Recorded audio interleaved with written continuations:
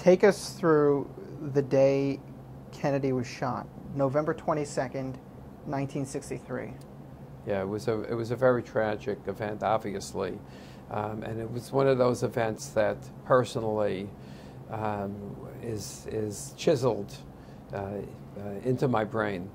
I happen to have actually been in French class at Brooklyn Technical High School. An announcement came over the public address system. I remember we had a very animated, lively, fun French teacher named Mr. Tron, and he was giving a lesson and writing on the chalkboard when William Pabst, the principal of the school, made an announcement over the PA. He asked everyone to stop work, and he announced that President Kennedy had been shot, taken to the hospital. No one knew yet about his condition, and silence fell over the room. I can still picture Mr. Tron walking to his desk. He never sat during class. He walked to his desk and he sat down, and he had nothing to say, nor did anyone else. And it was, it's still an emotional thing. You idolize Martin Luther King Jr., and in one instance, you marched out of school in support of the civil rights movement. Could you tell us about that day? Sure. I didn't actually march out of school. This was planned in advance. It was really my first involvement beyond my own thinking and just speaking to my friends. So we planned that instead of going to class the following day, whenever this day was, that we would instead picket the school and carry Jim Crow must go signs in support of the civil rights movement. And that's what we did, and it was very thrilling. One of the things we observed was that most students, and keep in mind we're talking about high school students now, most students simply crossed the picket line and went into school, and there was no effort to physically stop anybody. But something that I was very impressed with was that a number of teachers arrived at school to go into the building, read our signs, talked to us for a minute, and left. They did not go to work that day. The police were called, and a platoon of police officers came. I don't think we were more than a few hundred students at the most, but they took everyone's name, but let us continue with what we were doing. It was almost a message that the New York City administration, including the police department, thought we were doing the right thing. After college, you became a Vietnam War protester. And at about the same time, you became more involved in what is now called the counterculture. How did that transition occur? Martin Luther King made a speech that was essentially an anti-war speech. And when I first heard that speech, I was kind of ambivalent about the war at that time. And I heard the speech, and I actually initially disagreed with him.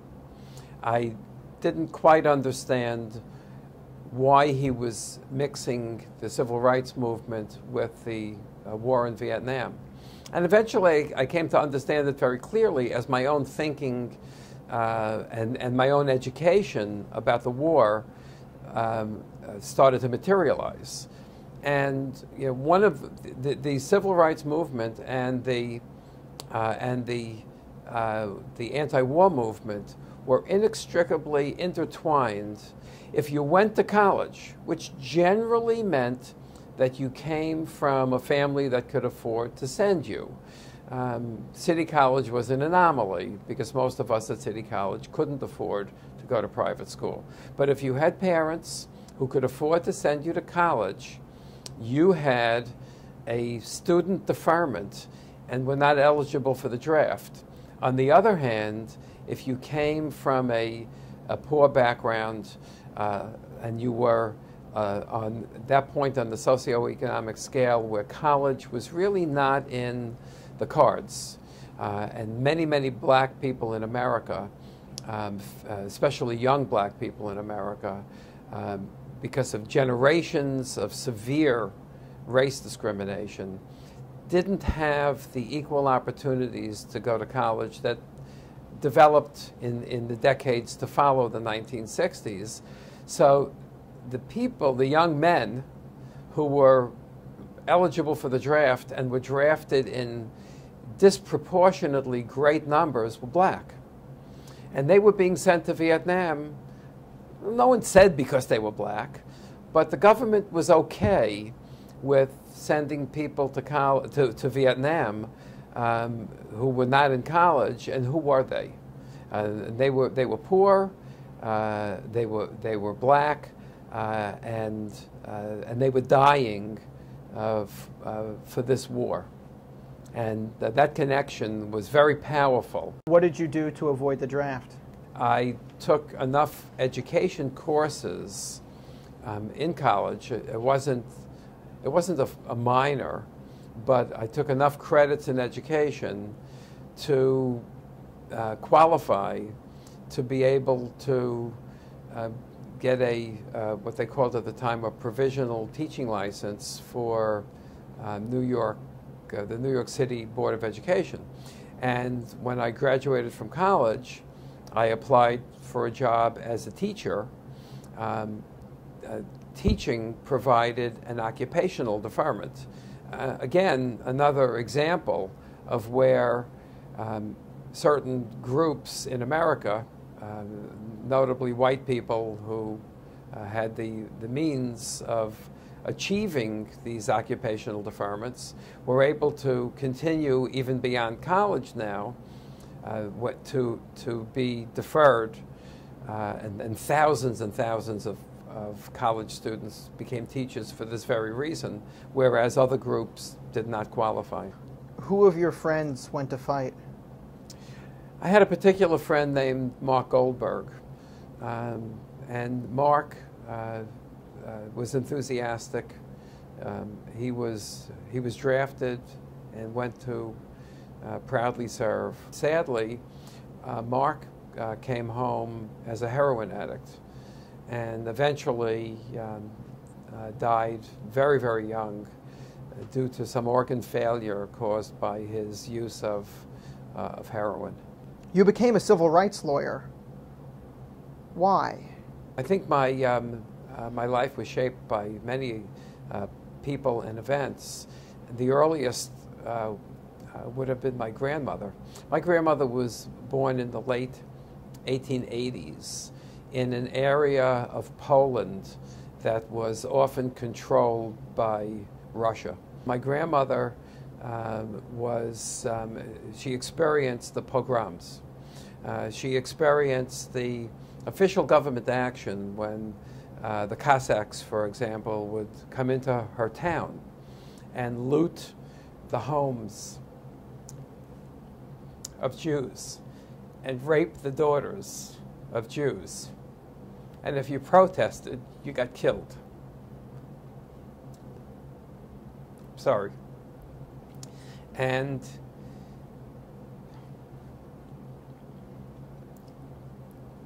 Jewish people were picked on for the simple reason that they were Jewish. And I remember her telling me stories, literally, sitting on her lap. And she instilled in me this sense that no one should ever be judged by their religion. And it was an easy transformation for me to recognize that no one should ever be judged by their color, their ethnic origin,